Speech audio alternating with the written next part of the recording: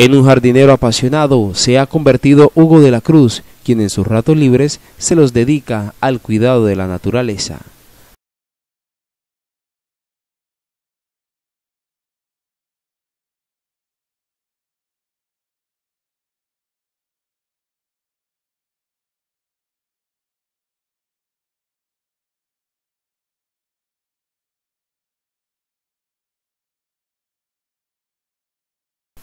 Ese hombre asegura que ese cuidado es bien recompensado por la belleza de esas zonas verdes en medio del Boulevard.